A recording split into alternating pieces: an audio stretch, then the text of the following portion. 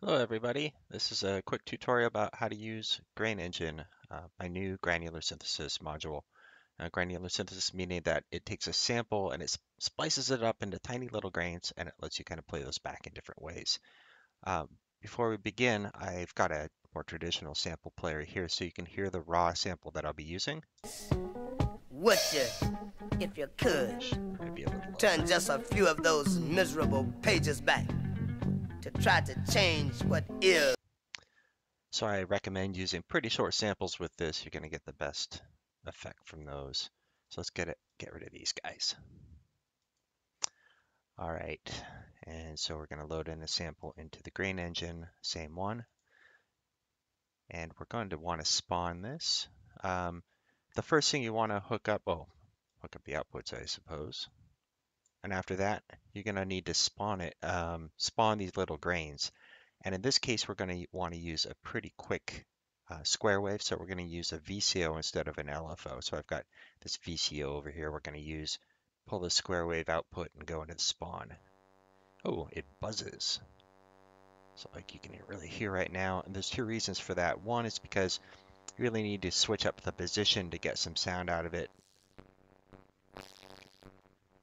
And you're going to also want to crank up that length of the grain. So we're going to use the length multiplier here to get more longer grains. There we go.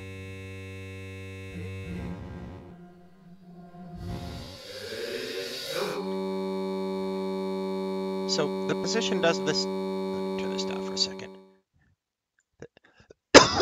Unlike a normal sample player, the sample doesn't play for you. You're really in control of the position yourself, and this gives you a lot of flexibility in how you want to kind of scan through that sample, whether you want to do it linearly, edit that, or if you want to modulate it as you're going along. So let us throw a little LFO in there, triangle wave, turn the volume back up.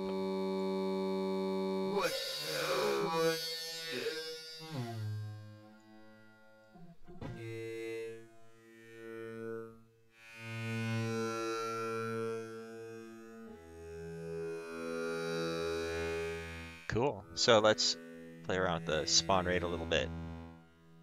Really low spawn rate is going to give you kind of a crusty sound. Sounds a little bit like ghosts with a really high spawn rate. In this case, it's a low spawn rate. Let's crank that up.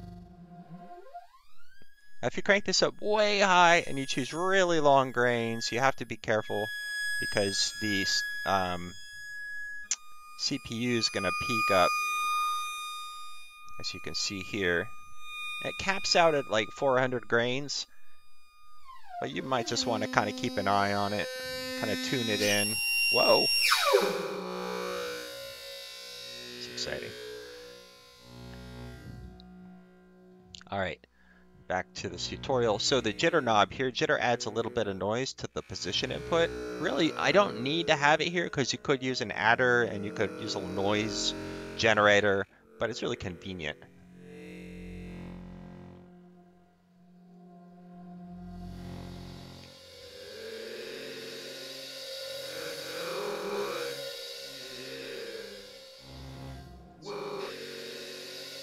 So,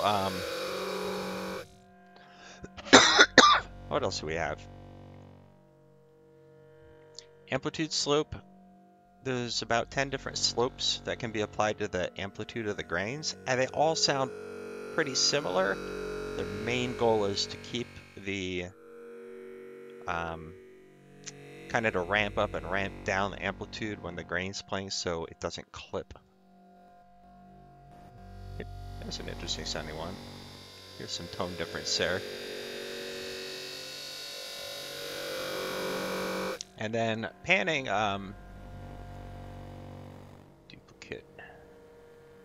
Pan is kind of what it sounds like, but there's a couple of things you might want to be aware of. So you can see my LFOs right now set to 0 to 10. I want that to be maybe negative 10 to 10 for my full range. And that's going to be a bipolar signal, which is, I'm going to use the bipolar switch here. Bipolar meaning it's going negative on the voltage, so pull in the sine wave. And it's going from ear to ear. If I wanted to use like a sequencer,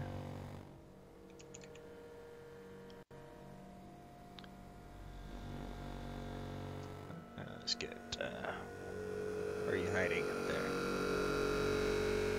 I would want to go unipolar on that, because these are going to be signals from 0 to 10 volts.